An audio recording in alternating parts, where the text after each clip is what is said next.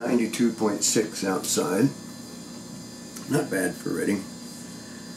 Now the first thing we got to do, and I've got a nice little program here on the iPad, although in the past I've used various other programs. This one's from iFixit. And they have nice little pictures here to remind you which screws are the short ones and which are the long ones. So, let's begin.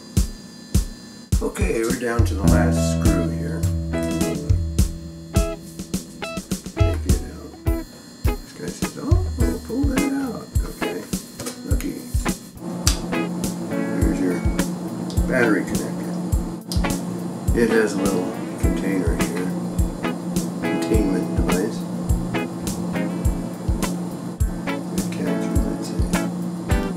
There's that. This is the big one.